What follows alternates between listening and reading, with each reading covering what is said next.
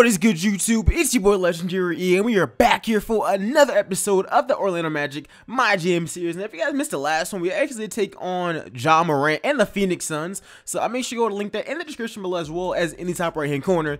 Today we're going to be taking on the Myleague Celtics. So if you guys enjoyed this, make sure you go and smash that like button. Let's get 160 likes for another episode. You guys have been showing so much love.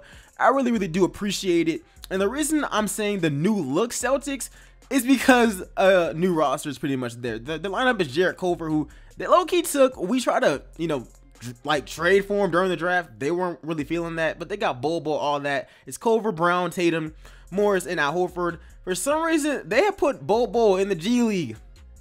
He's their highest rated power forward. I don't know what they're doing, but this should be a pretty good match. But I think that we got them in most positions. Bamba should be able to handle Al Horford. Fultz should be able to handle Culver.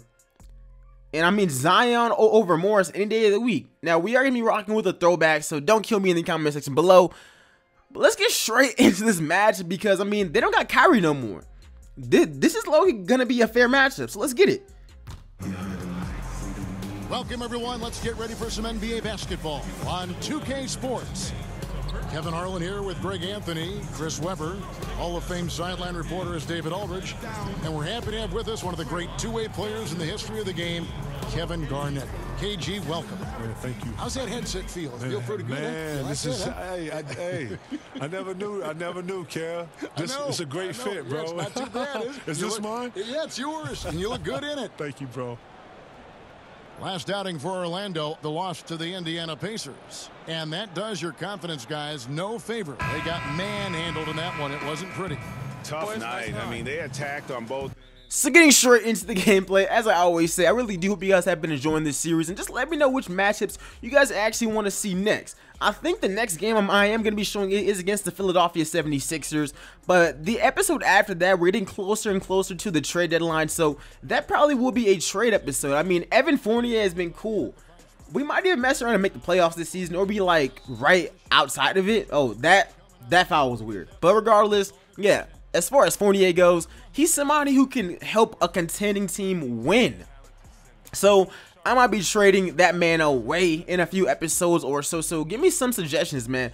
Which teams will be interested in him? Of course, Golden State will, but I'm not really in the mood to be helping them that much.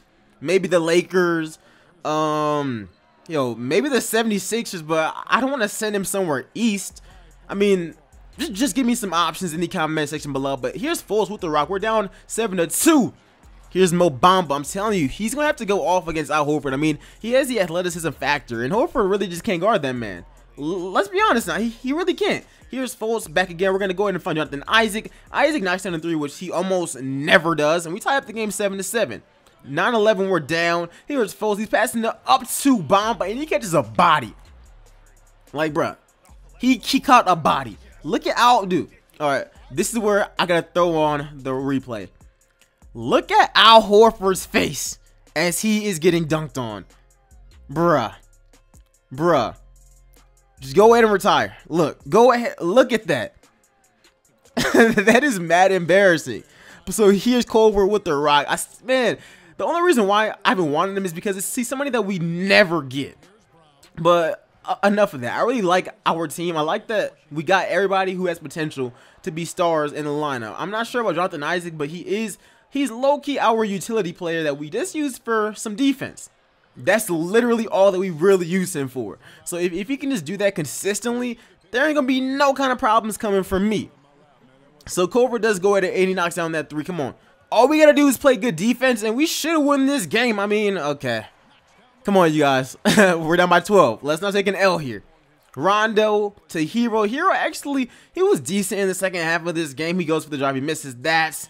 Go back up with Zion. Nobody's really stopping that. I mean, who even would want to jump at that point? Here's Culver. He loses the rock.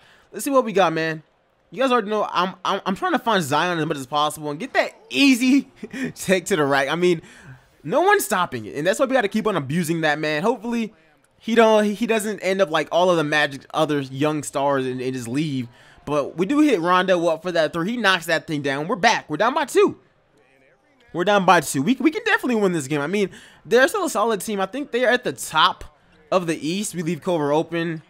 At least he missed that shot, but they are still at the top of the East, even without Kyrie. So, I mean, this is still a really, really good team. I like the position that we are actually in because Dallas's pick, they would definitely trade that pick away because they would expect it to be a late first-round pick.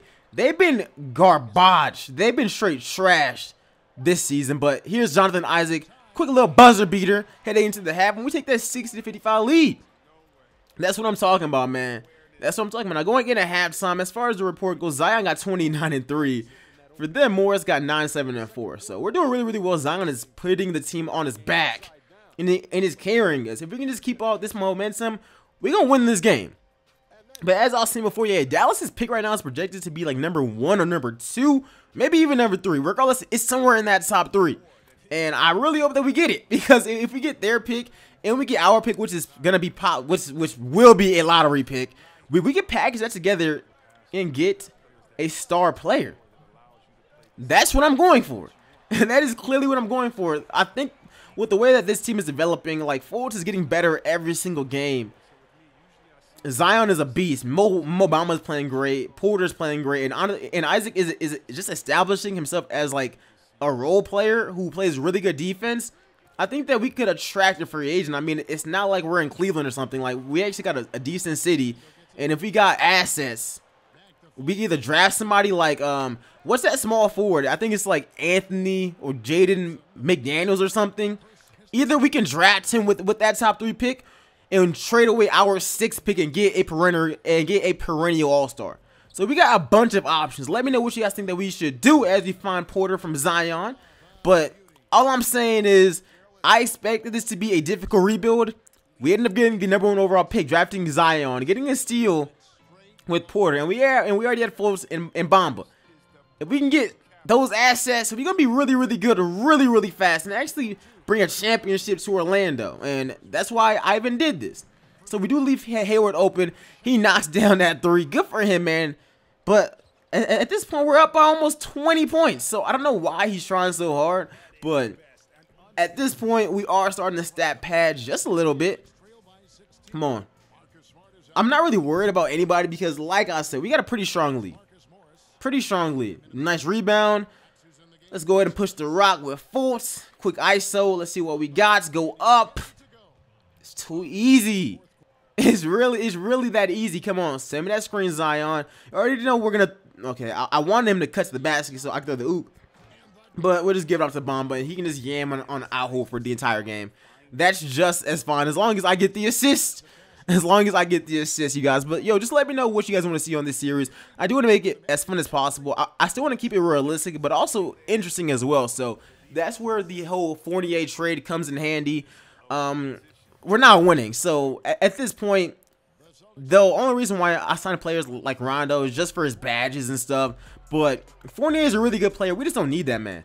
Like, we just don't need him, and we're letting a few other guys develop in the G League. So, look, we're looking really, really good for the future. Like, we already got a future backup power forward and small forward, and Jonathan Isaac if we move him to the bench, and Justin Jackson as well.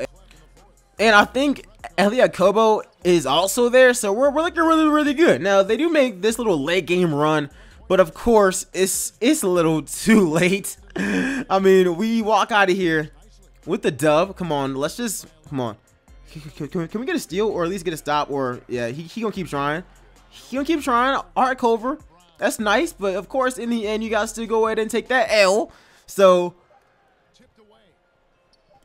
it really means nothing. I mean, we try 3 with Bamba, it's not gonna fall, but we walk away with a W, 10 points, 116 to 106, and we beat the Celtics. And the worst part about this, they are a way higher seed.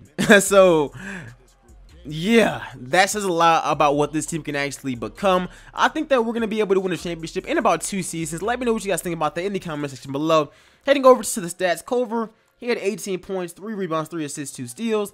He shot 50% from the field. Horrible from the 3, though. Tatum, he was just jacking up shots. Brown, he was all right. He shot 50% from the field. Okay, so for them, their guys did all right. What about our team? Zion, how many points did Zion put up? He had at least had like 30, right? 28, 17, 6, 2 steals. Efficient. Bamba with 23 and 19. I was trying to get another 2020 game. Fultz with 17 and 11. Porter with 17. Regardless, let me know what you guys think about this. Make sure you go and smash the like button. And of course, subscribe. And I'll see you guys in the next episode. We got the victory. So who should we take on next? But other than that, I'm out. Peace, y'all.